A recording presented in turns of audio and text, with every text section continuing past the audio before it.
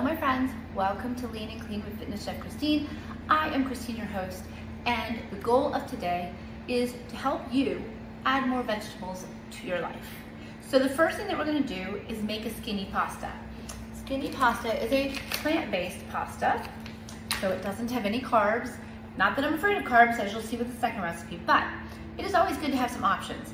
So on here, I have some cherry tomatoes, 1 cut onion, some fresh rosemary, some fresh basil, 1 yellow squash. You can use zucchini, you can use what you have. The idea is that we're gonna roast all of this and make a delicious sauce. I also have 2 slices of Parmigiano Reggiano on there. Now you can use the rind, it's mostly for flavor, so I always keep the rind in my refrigerator in this waxy paper. So we just simply put it on there. Now we're gonna add a little bit of extra virgin olive oil, so we're just gonna coat that real nicely. I'm gonna add 1 teaspoon of chopped olives. So this is just Katamala olives chopped. You can leave it out if you don't like it, but I find it gives it a great complexity of flavor. I'm always trying to add flavors. So when this is pureed, it's gonna look just like a regular tomato sauce, but it's gonna have a lot more flavor and a lot more vegetables packed in there. You can use chopped carrots, you can use celery, be creative. You can use chopped cauliflower. It'll make it a little more creamy, and we'll give it a little bit more of a little bit harder on your stomach is a nice way to say it. Okay, so we're gonna go ahead, we've got our salt, we've got our pepper, actually I'm gonna add just a little more pepper on there. And on this one, I'm gonna use a little bit of white pepper. There we go. I have a little lazy Susan of spices, so we're gonna just shake it all up, get it nice and coated.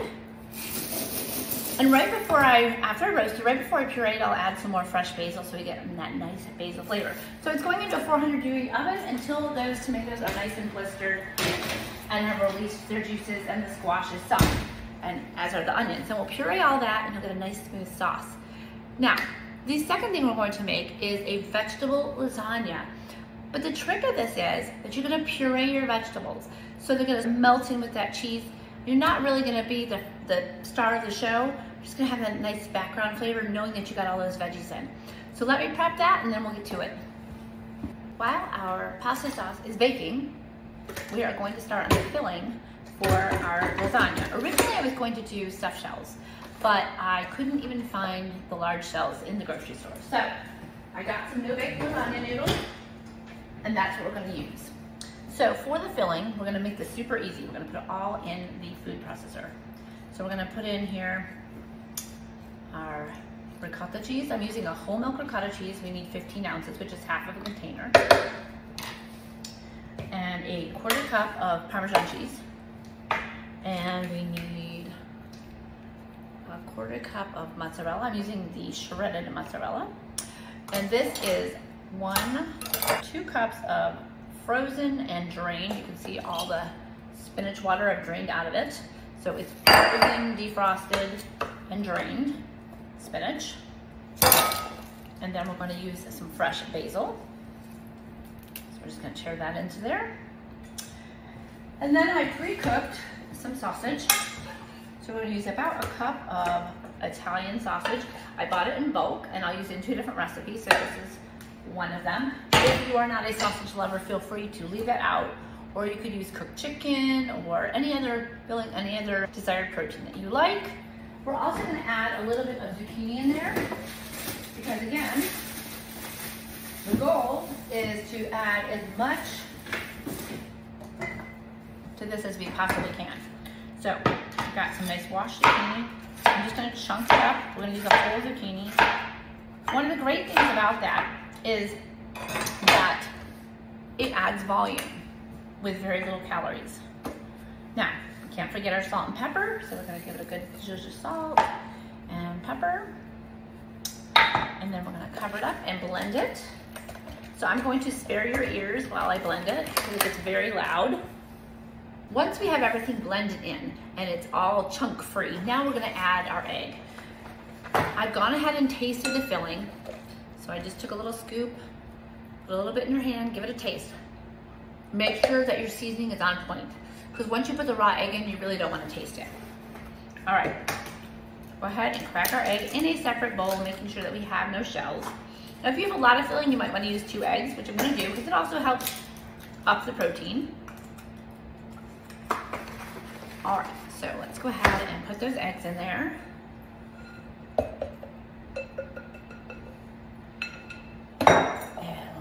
we'll get it all nice and blended up. Now this will just take a second to zhuzh, so hopefully it won't blow your ears off. Sometimes this thing is a little fussy. All right, maybe not. He loves. Here it is, all blended up. So let's review real fast. We've got our ricotta cheese in there, we've got our Parmesan cheese, a little bit of mozzarella cheese, we have our spinach, and we have our zucchini in there, and then salt and pepper, and now we're good to go.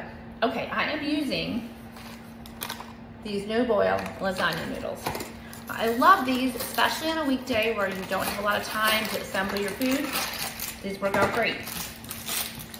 Originally, like I said, I was gonna do stuffed shells, but since they're not available, we have to go with what we can get. Such is life. Okay, let me get a spoon. Oh Lord, dropping everything. Let's use this one. Okay, we're just gonna add a little bit of sauce on the bottom. And I am using a store-bought sauce, but one I really like. It is Michael's of Brooklyn. Make sure that you get something that is a good high quality. So I'm just spreading a little bit of the sauce on the bottom there. I'm gonna take our no-bake noodle. Do not worry if it does not cover the entire thing. You can actually overlap them, and that is perfectly fine. We're gonna add a good amount of our filling in there. Just dot it around. You want it quite full. It will compact as it cooks. And the little bit of liquid that's gonna be leached out from the zucchini will help the noodles do their thing. So don't worry about having to squeeze all that out. We're gonna add a little bit more mozzarella. And when I say a little bit, just one little tiny slice. I'm just gonna dot that around. And I don't like to use pre-shredded cheeses because they're coated in starches that I really don't want to add. So to the extent that you can shred it yourself or slice it yourself, you're much better off. Okay, let's add a little more sauce. So right to the center, and then we'll spread it out. And I just use the same spoon so that I don't have to do more dishes. All right, and then we're gonna add more filling. And honest to God, I could eat this filling just by itself. It's so good. And spread it out, spread it out. If you find that you've missed a chunk of zucchini like that one, just set it aside, it's no big deal. You can cook it separately. And you'll notice that I'm using a loaf pan. And the reason I'm doing that is because I'm not trying to serve a lot of people and I like it thick. So this keeps it nice and thick without being too much. And a little more sauce.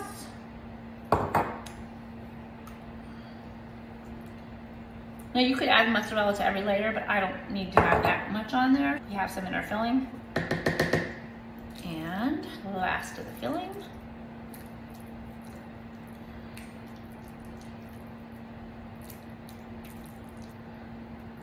And if you have some filling left over, that's cool. You can use it any which way. You can bake it off and you can use it in sandwiches. There's a whole bunch of ways you can use it. You can use it with other pastas.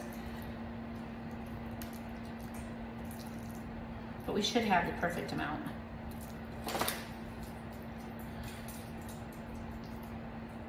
There we go. Beautiful. And we'll just spread that around some more. We're gonna top it with another small bit of mozzarella. And pasta noodles. And the rest of that sauce. So we'll go heavy on the sauce on that one. That'll cook down nicely. And then just a little dot here, there, mozzarella. And then it's gonna go into the oven. Now because everything is already cooked, it really just needs to warm up and get nice and bubbly. So about 30-35 minutes should do it. More piece here. And then I'll bring it out and I'll show you what it looks like. All right, our veggies are done and they're ready to become sauce. Now here you have a few options. So usually what I do is I just scoop them right into here with the herbs and all, and then I'll just puree it up. If you like it a little more creamy, you can add a touch of heavy cream or a little bit of Greek yogurt if you want a little tanginess to it. But for me, this is just perfect. So we already had some olive oil on there, so we don't need to add any more. I'm just gonna continue this. Now remember, this is really hot. I always cover my blender with a towel whenever I'm doing something hot, so that if it splatters, I don't get burned. That is a good thing to do. Take a few more seconds here and scoop the rest of this in here. All right, everybody in. It helps if you talk to it, you know? That's what I do. Get in there. So those 2 slices of Parmesan that I put in there have melted away while this rind remains, and that's fine. I'm not going to puree the rind, I just did that for extra flavor.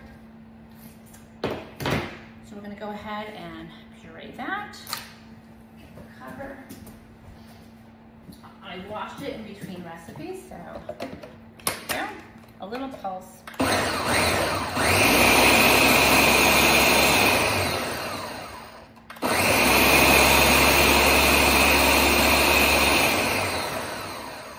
Looking for it. It's okay if it remains a bit chunky. I like that. Over here, I have our skinny pasta. All that you need to do is take it out, open up the pouch, rinse it with some water. I like to rinse it with some boiling hot water just so that it gets all that starchiness that might be in there out. It is made with yams, so it does have a little bit of starchy flavor if you don't rinse it. But I did go ahead and rinse it, so we're good there. So we're gonna go ahead and put that in our bowl. I did tear up a few basil leaves and toss it with that basil. I'm going to touch it with just a tiny bit more olive oil, just to keep it separated as we go ahead and plate it up. We're going to give this a little taste test, make sure that our seasoning is on point before we put it on there. Let's take this out. Then on our pan. Let's make sure we're happy with this flavor. See how nice and beautiful that is? Ooh, yeah, that's good. Okay, so we're gonna go ahead and put just some of that sauce. There's probably more than I need on here, but you know, I like it pretty saucy. Now, because the noodles have basically no calories, I think it says it has 4.5 calories, so hardly anything in there. So we have a little room for a little extra cheese. So I put the Parmesan cheese over here. Oh, so we're just gonna hit it with a little bit of that parm. A little more. And then I'll give it a little taste test there. Fork. I have the proper equipment to taste it with. All right, let me give it a little taste for you.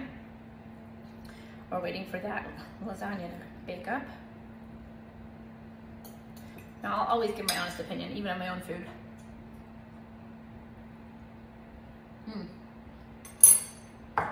It's good, but it could use a little salt. I tend to go light in the salt in the beginning, and then you can always adjust it. And if I'm adding cheese, I want to make sure that it's not overly salty. Although, to be honest with you, after working with food for years and years, my salt palate is I probably require more salt than most people because I'm so used to salting everything. That is a fact of working in hospitality industry. You just salt and salt as you go. It's giving me a little problem here getting on my fork.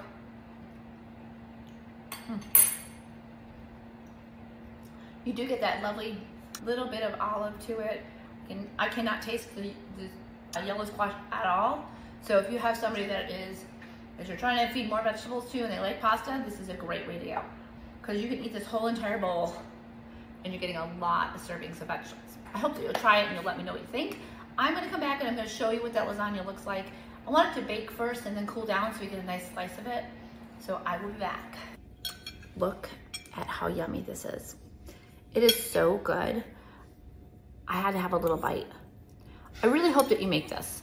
Listen, if you're not into spinach and you're not into zucchini or anything else, you can make it with mushrooms, make it your own. It's the exact same process. So there's no reason not to try it. Get those veggies in any way you can. It really is delicious. You can make it as lasagna, you can make it as stuffed shells, you can make it with skinny pasta and use the same methodology, but I want you to try it. So if you've liked this episode, I hope that you will give us a thumbs up or 5 stars or wherever you're listening to this. If you're listening to it on podcast, if you're listening to it on YouTube, I'm all over the place. So I'm here to help. If you have questions, let me know. You can always email me. And if nothing else, I hope that you take away the love of vegetables today. So make sure that you subscribe because it's free. Sending you lots of love and prayers.